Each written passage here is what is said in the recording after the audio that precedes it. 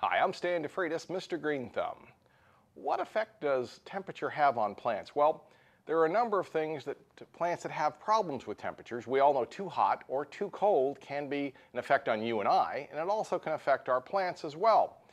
Many plants, let's say tomato plants, if it's too hot at night or too cold at night, they're not going to set their blooms. That's one example. Many plants also will start to drop foliage. Deciduous plants start to drop their leaves if it's too cold. Many plants have a natural protective barrier. If a plant gets too dry, one of the things it'll do is drop its foliage to help save the plant.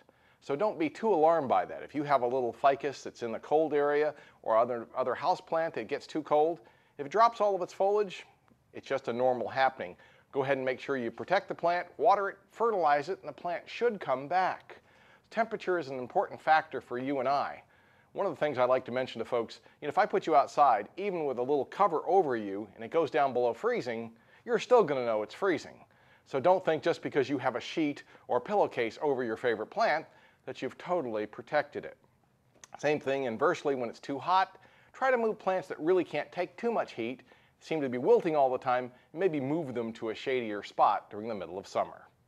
For AskMrGreenThumb.com, I'm Stan DeFreitas.